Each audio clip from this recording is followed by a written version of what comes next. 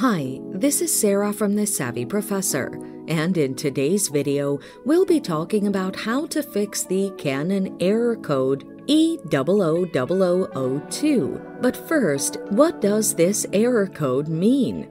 This error code means there's a problem with a power supply and there's not enough power to print. The following are some of the common causes of this error code: a problem in the power cycle unit, the presence of jammed paper or faulty fixing film in the fixing assay.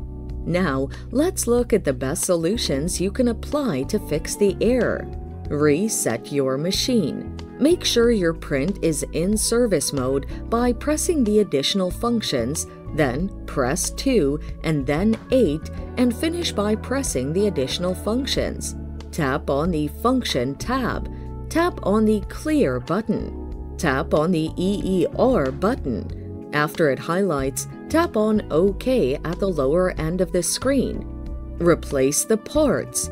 Once you've tried the first option and you still see the error, it means that there are damaged parts in the fixing assay.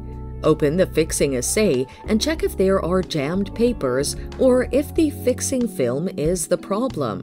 In most cases, the fixing film is damaged, so you'll have to replace it.